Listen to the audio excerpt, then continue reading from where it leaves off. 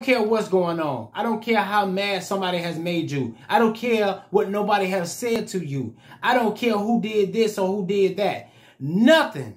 Let me tell you, nothing is as bad as you doing something stupid and being incarcerated for the rest of your life. Let me tell you something. If you've never been to jail, if you've never been to prison, stop making decisions that will cause you to go in a place that you have no clue of what goes on the inside of those places. I'm telling you the truth. People are acting crazy out here. Nobody has patience anymore. Everybody is mad. What time somebody do something or say something out the way, the first thing they want to do is go grab a pistol and thinking that's going to solve the problem.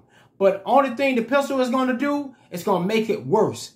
And guess what? When you go to jail or when you go to prison, that pistol is going to be passed off to somebody else and they're going to make that same bad choice. And so on and so on. And the cycle continues to go on and on and on and on.